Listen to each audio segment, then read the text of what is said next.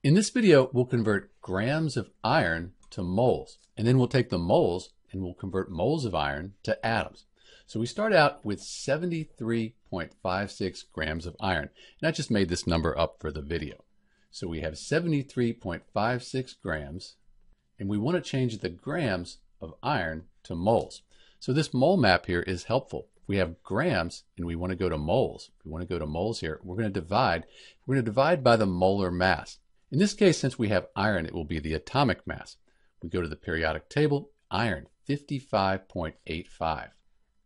And the units, grams per mole. So we're dividing, and when we do that, the grams, they cancel out.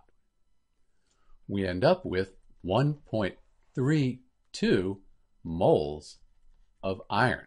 So we have our moles now. Now to convert moles to particles, or atoms, molecules, ions, we're going to multiply by Avogadro's number. So we have 1.32 moles of iron.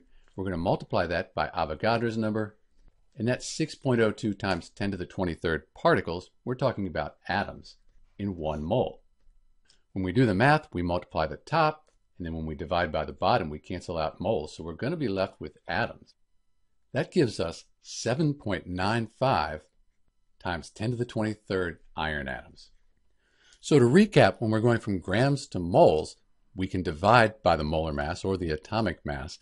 When we're going from moles to particles, we multiply by Avogadro's number. This is Dr. B converting grams of iron to moles and then converting moles of iron to atoms. Thanks for watching.